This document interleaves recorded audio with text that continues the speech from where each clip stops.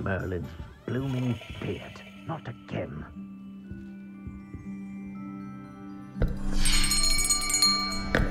I'll be right with... Ah, it's you. Just a moment, please. Hello, sir. I'm looking for... For a new wand, yes. It's about time. Yes, about time. Well, you're our new fifth-year student, are you not?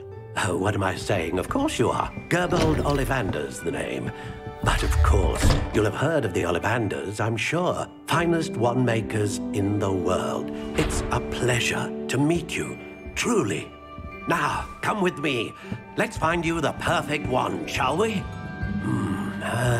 No, not you. Yes. Powerful core. 10.5 inches. You might do. Here, give this one a try. Well, go ahead, swish. How odd. Once more, come on, really swish it. Oh dear. Well, this isn't a good match at all, is it? We'll find you something, not to worry. No, not you. Perhaps... Yes. A rare wood, 13 3/4 inches, dragon heartstring. Let's give this one a try.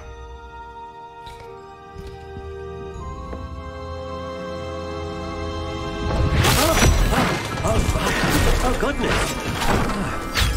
Looks like it's back to the shelf for you. This is proving to be trickier than I had anticipated. How perplexing. Where are you? Perhaps you? There you are.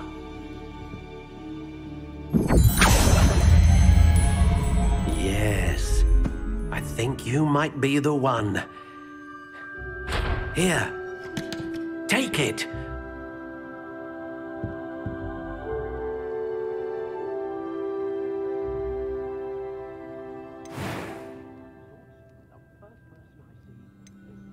Curious indeed.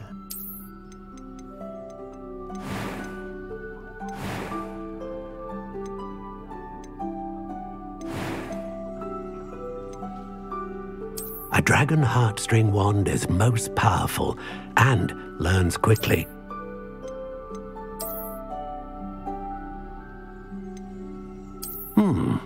A unicorn hair wand is most reliable and faithful to its owner.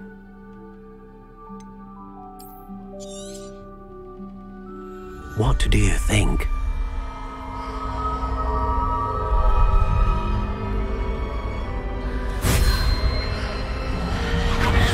Extraordinary. Another wand, another beginning of a bright and magical future.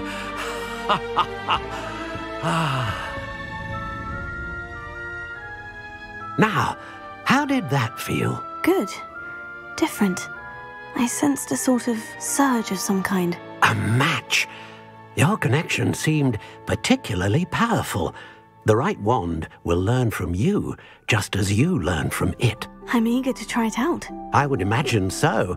A wand with a dragon heartstring core is capable of dazzling magic. And the bond between you and your wand should only grow stronger. Do not be surprised at your new wand's ability to perceive your intentions, particularly in a moment of need. That sounds wonderful, Mr. Ollivander. I'll let you get to it. Do come and see me again if ever I can be of further assistance.